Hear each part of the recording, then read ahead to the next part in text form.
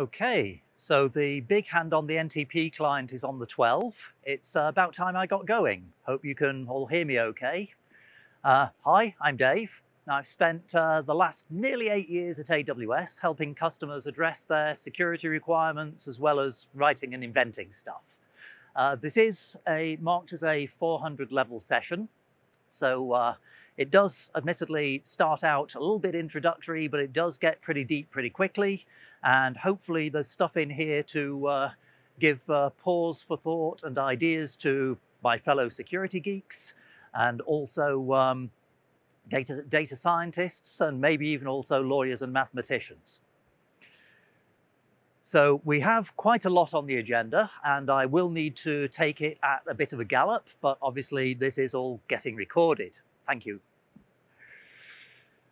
So as we advance from section to section, I'll bring the agenda up, slide up with a "We Are Here" highlight on it. So let's crack on and start at the beginning.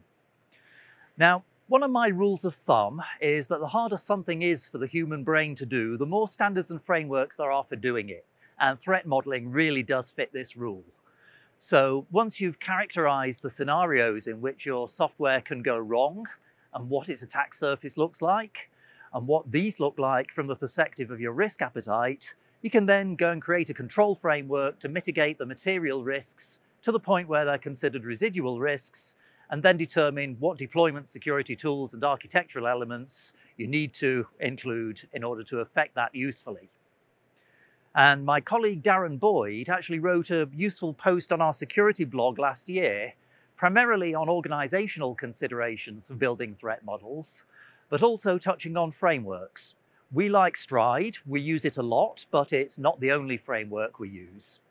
And I also like to refer to an old research paper by Dan Ionita at the University of Twente, who's gone on to do further research in this area. And the paper looks at pros and cons of various different threat modeling standards. Quite a few of the newer ones from the last couple of 3 years aren't actually included in it, but it's still very useful. And the Wikipedia page for threat modeling, which is just down there at the bottom, is pretty good too, and has plenty of external references to go and look at. So why am I talking about threat modeling? How does machine learning fit into threat modeling as we understand it? Let's have a look at how it fits in with your typical confidentiality, integrity, and availability view of security. Continuous learning systems in particular are very, very fun, as the data that they train on is also the data that they're fed at runtime. And you can literally get garbage in, garbage out in the form of a Sybil attack, when a threat actor feeds your model that's live in production inappropriate data, which it'll incorporate into its training and regurgitate. I'm not quite sure where accuracy and appropriateness fit in a CIA context, though. In the Parkerian hexad, which I also like, they'd come under utility. So we also need to not only address exfiltration of models, but also exfiltration of training data from models, which is also known in the discipline as model inversion. There's now academia and standards bodies are now also producing threat analysis approaches specifically for use in machine learning context to extend what you may have seen before. And the ETSI guide in particular is very much the preferred quick reference document on machine learning threats and analysis, and for some friends of mine working in machine learning security full-time in interesting places. So let's have a brief look at what people really mean when they talk about machine learning. There's a number of approaches to problem solving with machine learning, from classifying data through other categories of decision making. And if you look at the overall machine learning development and deployment cycle, we'll be using this diagram quite a bit. Most of the time and effort is taken in data preparation and cleaning and feature engineering. So figuring out how to process the data that you've got in as raw content to drop properties which aren't important to affecting the model's decisions, and transforming the properties which are to bring out the differences that you might want to distinguish on. So the latter is typically done with a bunch of linear algebra. And this is also where you get your best opportunity to transform your data in such a way that it can't be converted back to the data that was originally captured. We'll get onto questions of anonymization and how to do it in a bit. So once data preparation has handled any omissions or obvious errors in the raw data you've taken in, feature engineering is, as I said, a whole bunch of typically linear algebra, though if you want to get into manifold theory, which comes up in a few particular model areas, you can wind up getting into higher order mathematics there as well. Classifiers and regression models typically get represented as a line, not necessarily a straight one, on a 2D Cartesian graph, and classifiers identify stuff based on which side of the line they're on. Regression models do things like least distance from line mappings. And yeah, continuous learning models really are the least predictable of the models that you get out there, as they're continually retraining themselves based on the input they're fed. So this obviously means that the model isn't static, which means you can't make it operationally immutable. And the data sent to the model in use is a means of attacking its operation. So for these kinds of models, you definitely want to be doing continuous monitoring of your model, as well as regular snapshotting and pre and post filtering of the model, more on which in a bit. Now, I've heard some people take a view in the last few years that the answer's ML, now what's the question? And in practice, reality is rather more nuanced. And there's a whole bunch of problems, granted, that customers want to solve where machine learning really is the only approach that's likely to work.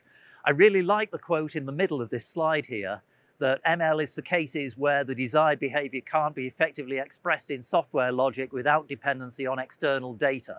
And I actually consider that to be the qualifying criterion in a nutshell. The paper it comes from on technical debt in machine learning systems is actually an interesting read as a whole.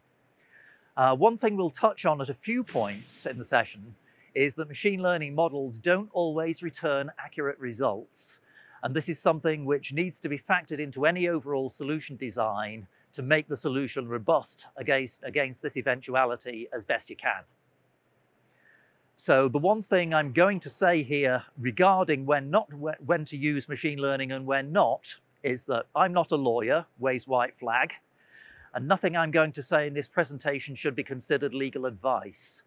The only thing I'm going to say about legal advice, though, is that there are times when you come to consider some of the things I'll be mentioning where you may very well want to consult your lawyers.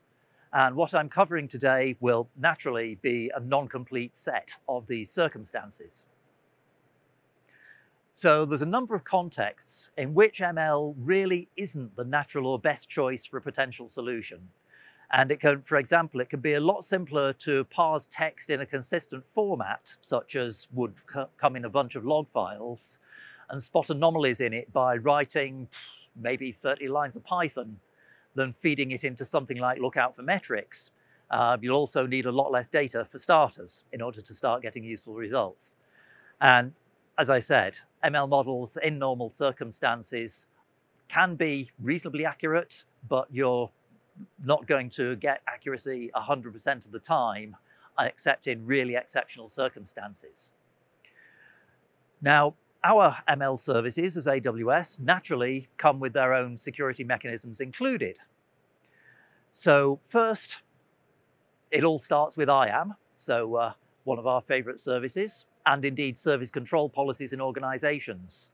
So as you would with any other service, go have a read of the actions list to identify useful IAM actions for the services you're using. Don't forget to apply fine-grained conditions where appropriate. And once you've identified the capabilities to scope your roles and permissions to, ensure you're using those controls to enforce least privilege access for people. Many of the services may operate as a specific role. For example, the notebooks in SageMaker use an execution role of their own. And be sure to search these out in the documents and pay attention to them as well. So there'll be some diagrams coming up shortly which illustrate the points on this slide here. Encryption in transit overhead very much depends on the model engine that you're using. Unsurprisingly, there's less overhead for a small number of long-lived connections and rather more for, well, a bit more for lots of short-lived connections, since of course the primary overhead is in the RSA setup rather than the AES that you then switch cipher to. Obviously, we recommend encrypting notebooks and the data in them at rest, particularly where your data classification requires. SageMaker Studio has its own further mechanisms, including the ability to create signed URLs for console access. And there's a link to a blog post coming up toward the end, which covers setting these up later. So by default, SageMaker notebooks route all traffic over public routable networks and use standard public AWS API endpoints for getting data and writing logs. So this is SageMaker as it comes out the box, using actually working on a notebook. However, if you're working with valuable algorithms, you can extend an ENI very much in the same way that Private Link does into your subnet from the SageMaker notebook VPC, such that you're not communicating over an external network. And naturally, this means you don't need an internet gateway on your own VPC to use the notebook in your own services. And all user access winds up being, as you can see here, authenticated and authorized by the auth proxy service that you've got built into SageMaker there. You can use a VPC to restrict notebook access to be from, for example, your corporate environment, if you've got something like a direct link into a VPC of your own. And you can use the same private link-like technique to extend data and algorithm ENIs into your VPC for your training process. So the only service ultimately which needs to talk to a public API endpoint when you're doing model training is CloudWatch logs. And if you're not using a custom algorithm, you don't have to extend the algorithm ENIs at all, but can keep them isolated in SageMaker's own VPC. Once you've got your model trained and running, you can, again, just have data ENIs extended into your data holding account, private link style, and use a VPC private endpoint to get at your data in S3 without sending traffic across a world routable network.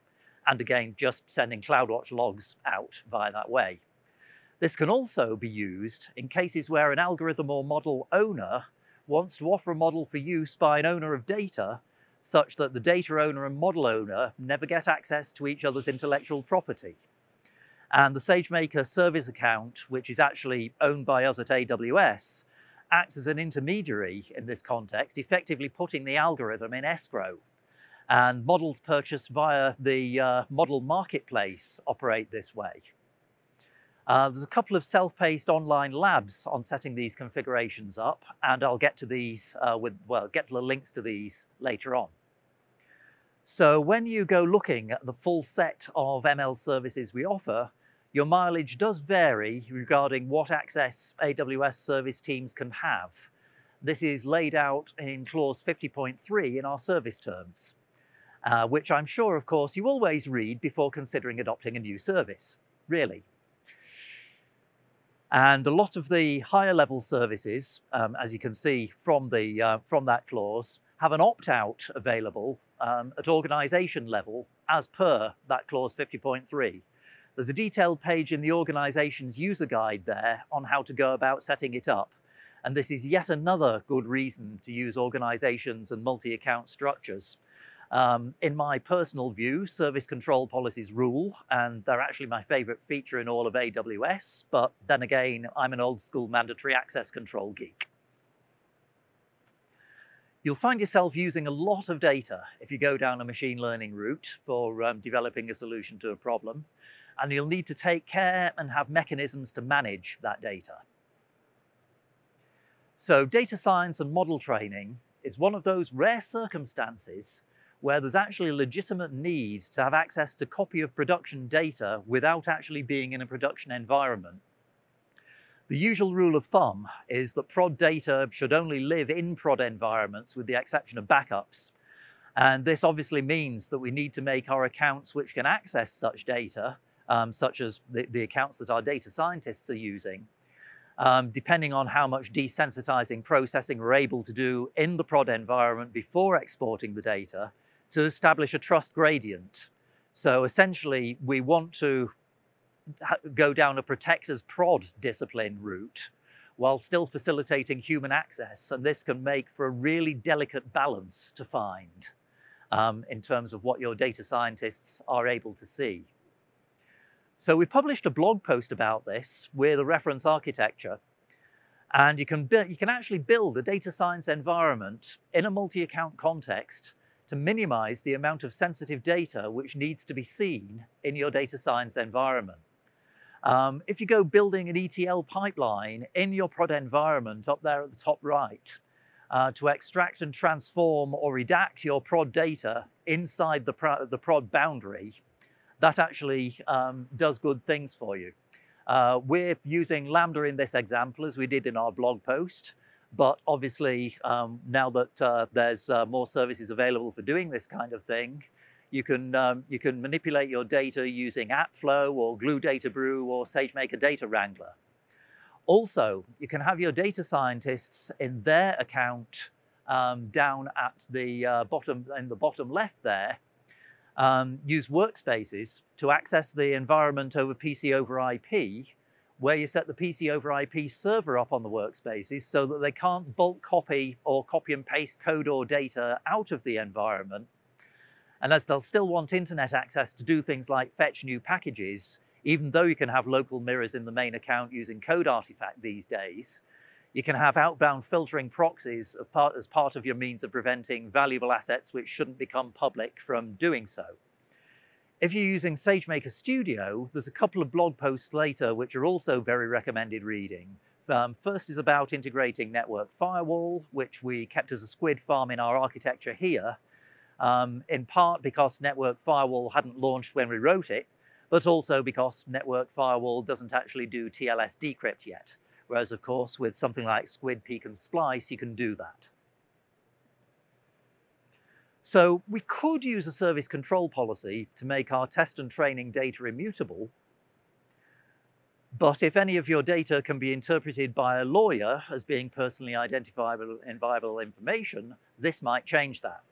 So I'm going to definitely need to read this bit. GDPR, Chapter 3, Section 3, Article 17, Clause 1 in the version that's on the EU website. Versions incorporated into local legislation may differ, though, says, the data subject shall have the right to obtain from the controller the erasure of personal data concerning him or her without undue delay, and the controller shall have the obligation to erase personal data without undue delay when one of the following grounds applies. And the appropriate one in this context is B, the data subject withdraws consent on which the processing is based. So this makes life interesting when it comes to models which have been trained using data that a lawyer might interpret as being PII. So let's have a look back at our cycle. So, and where can we most readily remove personal data so that our model doesn't contain it in the first place? Obviously, this is where our data preparation and cleaning and feature engineering can both fit, certainly for a lot of circumstances involving textual data.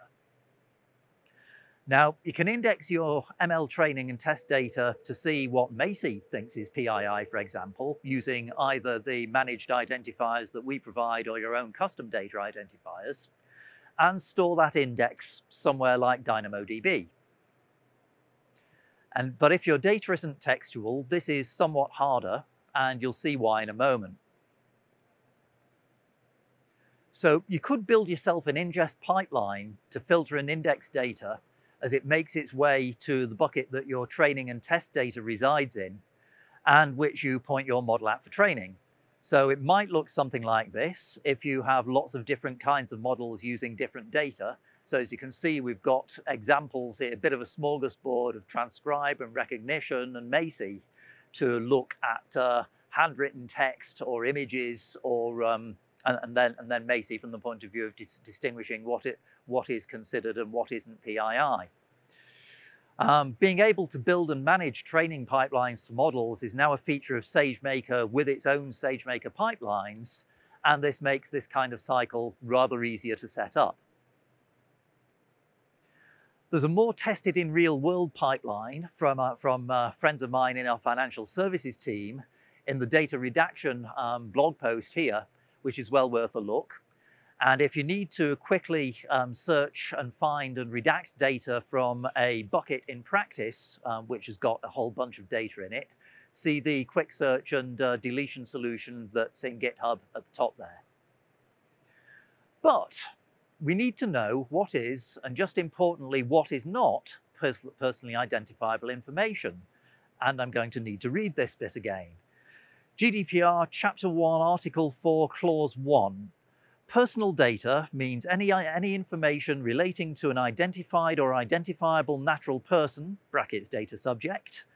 An identifiable natural person is one who can be identified directly or indirectly, really important term there, in particular by reference to an identifier such as a name, an identification number, location data, an online identifier, or to one or more factors specific to the physical, physiological, genetic, mental, economic, cultural, or social identity of that natural person.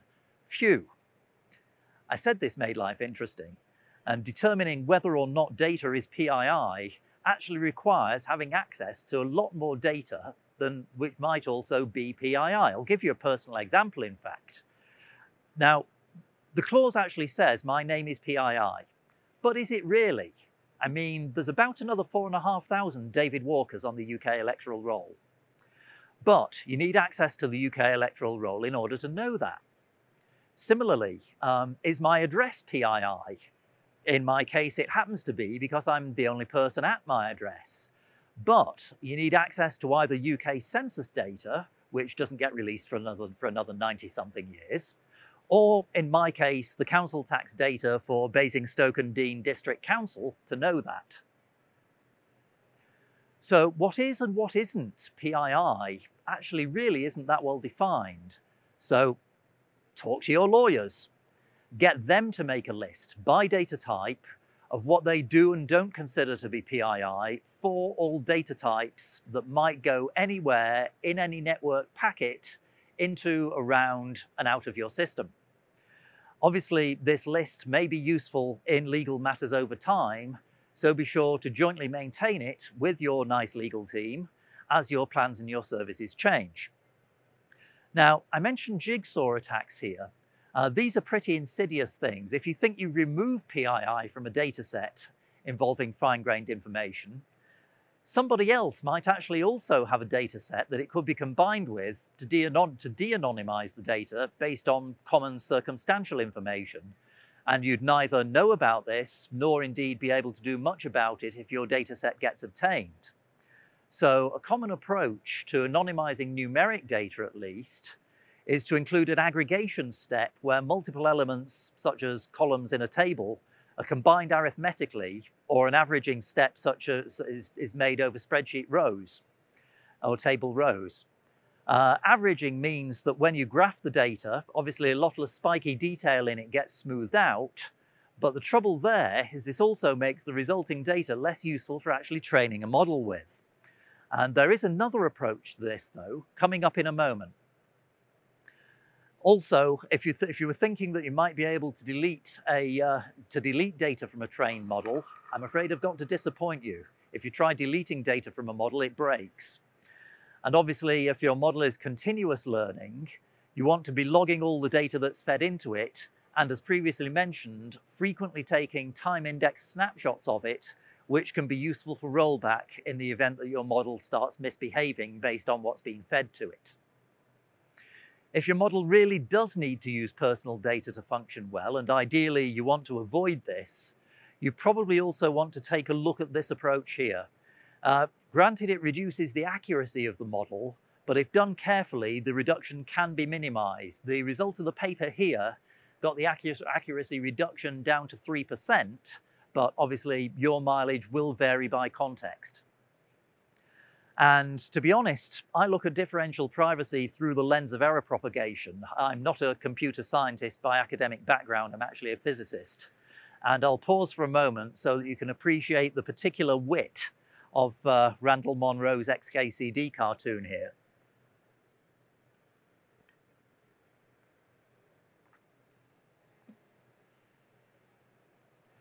We've already mentioned that an aggregation and averaging approach smooths the data out and removes a lot of the spiky detail.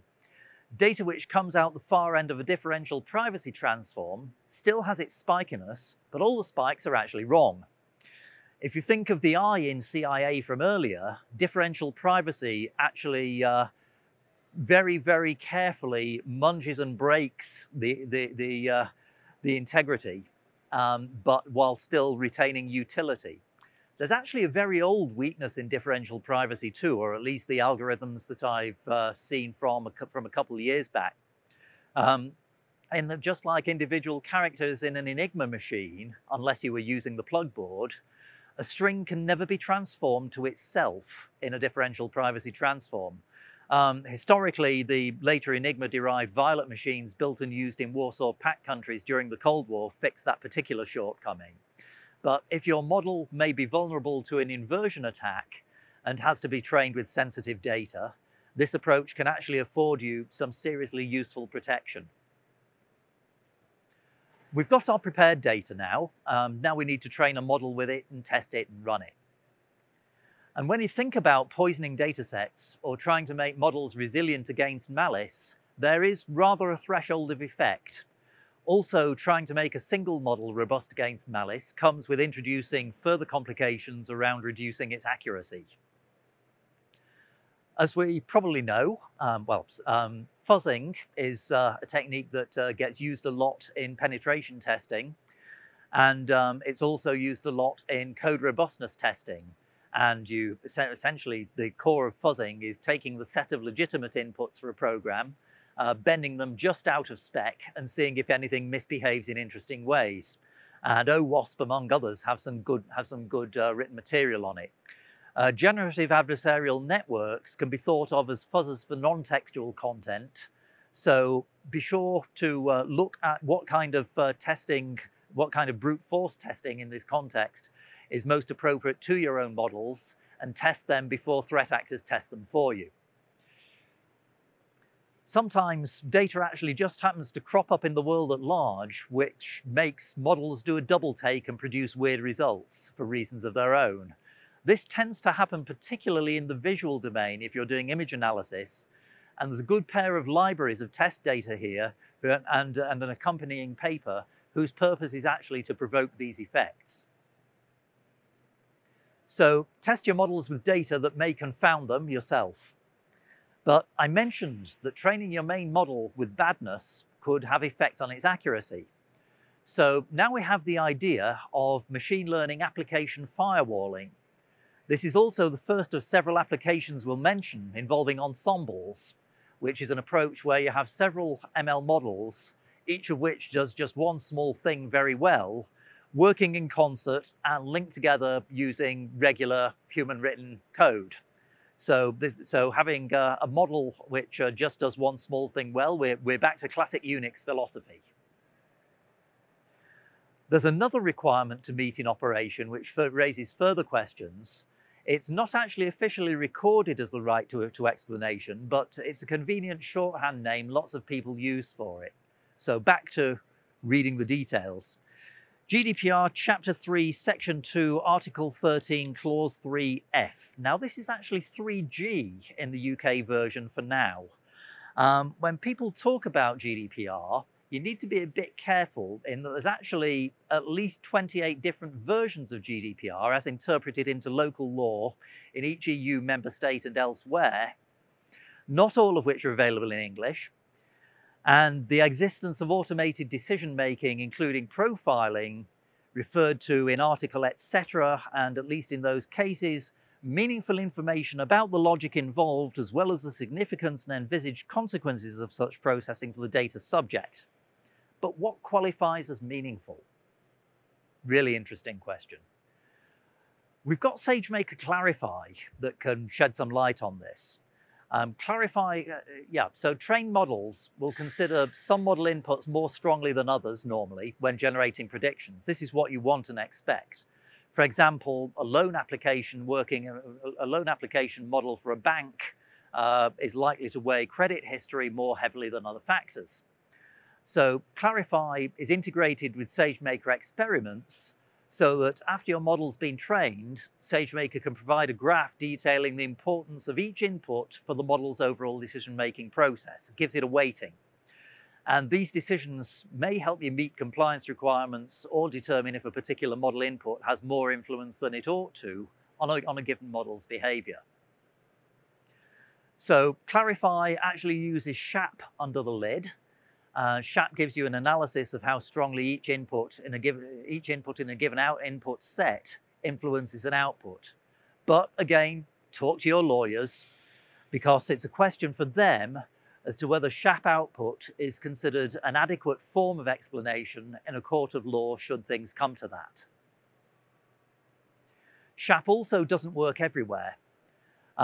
In very much the same vein as you can get model blow-ups with infinite state sets in formal reasoning approaches, you can wind up having SHAP consume huge quantities of compute resource without careful application of scope limits when actually instrumenting your model.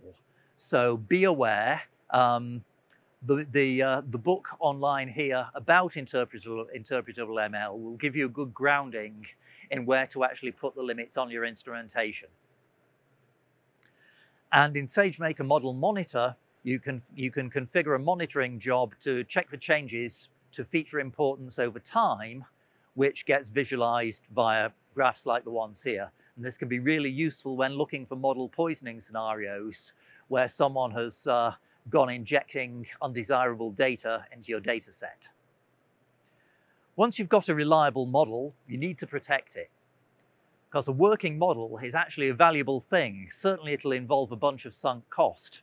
So how do you stop someone walking off with a copy of your model once you've built and trained one that's actually got good accuracy? And model inversion, as the technique for extracting a copy of a model, feels a lot like cryptanalysis of a weak cipher using differential known plaintext attacks, in my mind anyway. So if your attacker sends the target model a lot of data with small variations, they can measure whether the output changes a little or a lot for each input delta. So if all your reverse engineering is a simple classifier or regression, increased confidence means that you're further from the classifier distinguishing line that you're trying to figure out. So can you slow that data rate down in terms of trying to figure out where the distinguishing line is? In some models, maybe, but probably not in something like the recommendation engine on the Amazon.com homepage. So a model just gets called with the SageMaker invoke endpoint API. So you could actually put an API gateway and Lambda function in front of this to rate shape the calls and only give the Lambda function the relevant IAM role with permissions to call the actual API endpoint. So here's our model with an API gateway and Lambda function on the input at the top right to rate limit input calls and also to add noise to the confidences on the output, which will serve to confound this kind of small delta, how closely am I approaching the line approach. Obviously, stopping your model being swapped in the event of credential mishandling is relatively straightforward with a service control policy in organizations. But while you can verify that your model's up and running with the usual monitoring services, how do you go about monitoring for accuracy?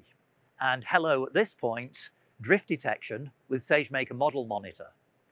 If your model's doing continuous learning in particular and is therefore potentially poisonable, you can detect poisoning this way too, at which point I mentioned that you should be taking frequent snapshots.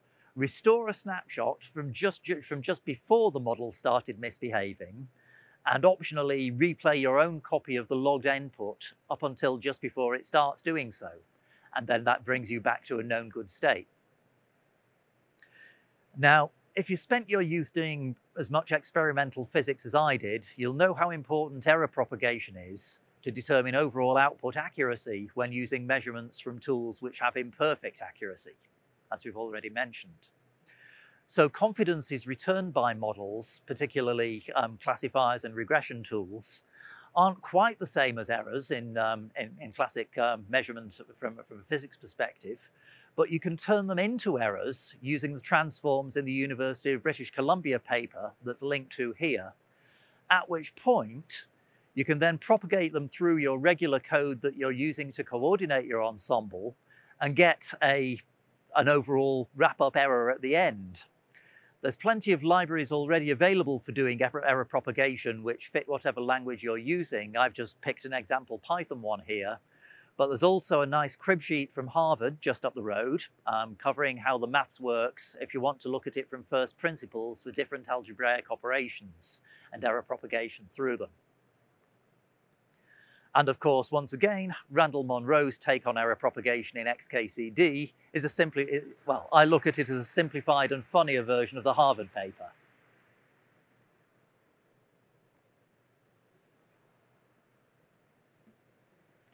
As mentioned earlier, you do need to assume that your models are going to return incorrect answers sometimes and make your overall program and classic code around your models as robust against this eventuality as you can. And this is probably my favorite XKCD cartoon to date. And yeah, it's just so funny because for many models, it's just so true. So there are two fundamental scenarios to deal with. And the easier one is low confidence answers. But you need to be careful and conservative with how you actually set your thresholding, and also whether you have the opportunity to do data resampling to potentially get a better confidence on the input. High confidence in a wrong answer is actually a much harder problem to identify before you can deal with it. So one approach here is model stacking, which puts multiple models, ideally ones which use different machine learning frameworks, in an ensemble. If one returns results different to the others, then there's something funny going on. The paper at the bottom, though, actually states that a successful attack against one model is frequently a successful attack against many models, but your mileage may vary. Try it in the context of your own models and see how well it works for you. So let's say we've got a stack containing 3 models. If we just put an API gateway and Lambda combination to front the model invocation, just send the same query to all the models by invoking them from the Lambda function, we can collate and compare the results against a threshold of difference and raise an alert over SNS or similar and return an error if there's a particular disparity between the results the models return. And if you're doing continuous learning, the results your models return will change because the models aren't static. You therefore need to take a different approach in this case, effectively firewalling your model. So if you have a static model up front as an input filter, which is trained just with what badness would look like as a potential set of inputs to your model, you can then pass the input back to your Lambda function. If the input passes as okay, you can send it to your main model that's actually doing the analysis you want to do, or raise an alarm for error handling if not. So if we send our checked input to our actual model to get an answer, we get our response back. We can then send the output from our model through SageMaker Drift Detector or another model functioning as an output badness filter to ensure that the output's of an expected nature, and obviously again, alarm in our Lambda function if not, and recover your model by restoring a snapshot of it from a point in time before misbehavior was observed. Obviously then you only send the response back to the client if everything checks out. So let's see how all this fits together. Some model types are deterministic, others less so. Obviously, be careful how you scope the job each model performs, and we're going to get into this in a bit more detail. So neural networks in particular have considerations of their own. Their behavior can even be changed when you're training them by the order in which you send them the training data, though unless they're continuous learning, once a neural network is trained, its behavior is reproducible at least. Some people we've found actually ask too much of one individual model. And there's actually a really nice example that a friend of mine found written up in Quanta magazine from a few years ago. If you search back archives of Quanta magazine for an article called "Machine Learning Confronts the Elephant in the Room," you'll find it. And in that article, the researchers involved had actually trained a single model with identifying objects in a photo and naming them. The model they trained was trained on images of objects you'd expect to find in a typical living room. The researchers then did a bit of editing to create a test image, which literally introduced a photo of introduced an elephant into a photo that was standing behind the sofa. And as you might not be surprised to hear, when the unexpected elephant was introduced, the result was that the naming capability got confused because it didn't know what an elephant was, but there was a surprising side effect. And that's that not only did the naming capability get confused, but so did the capability which identified one object as distinct from another. And you really wouldn't expect that. So instead of having one neural network-based model performing multiple functions, instead, you're better off building an ensemble of neural networks operating in series, hooked together with conventional code. So have one model identify discrete objects, put a bounding box around them, and then have a separate model try to identify the object within the bounding box. And obviously, the conventional code gets the details of the objects from the first model and feeds them to the second as a list, one at a time. And a paper published in April on Archive has provoked some head scratching in the industry as well. It's worth a read. The mechanisms we've mentioned for protecting your training data minimize the attack surface for this kind of approach for a model you train yourself anyway, but also ensembles have a benefit here. In that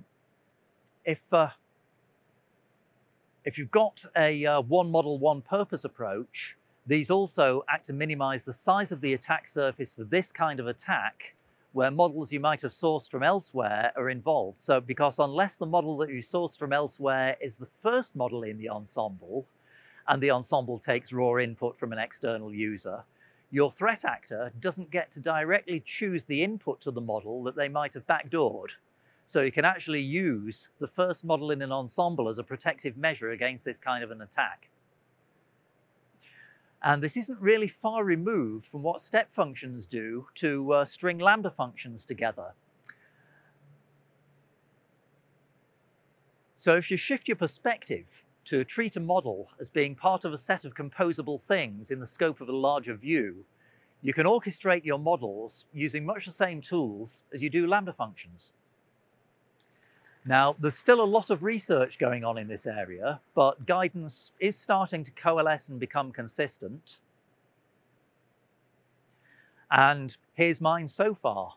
So I'll always just run through this little checklist when talking to people who are looking at using machine learning about the protective measures that they should strongly consider applying to the models as they both prepare them, train them, and use them. And of course, final point there, talk to your lawyers as and where deemed appropriate. So there are things that you can do to take away from this. A lot, but not all of the material I've talked about here is covered in the well-architected machine learning lens white paper that some friends and colleagues of mine wrote. I definitely put that at top of your reading list for matters involving machine learning security on AWS.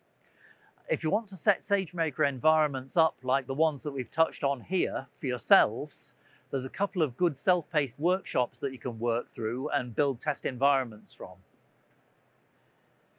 And if you're using SageMaker Studio, there's the pair of blog posts I mentioned earlier, which are also very much recommended reading. First is about integrating network firewall, and the second makes all of the API endpoints for SageMaker Studio use private link and enables you to set up signed URLs, very much like S3 signed URLs, for SageMaker Studio console access. There's some really neat stuff in that post. So that's me essentially done. Thank you very much. Hope this has given you some food for thought. I'm happy to step down off the podium and we can do a little Q&A if that's something you think would be useful. There's also another little research topic that I wasn't able to squeeze into the deck, but can perhaps talk about a bit on potentially looking at interactions between machine learning and the potential applicability of formal reasoning to machine learning models. So, thank you.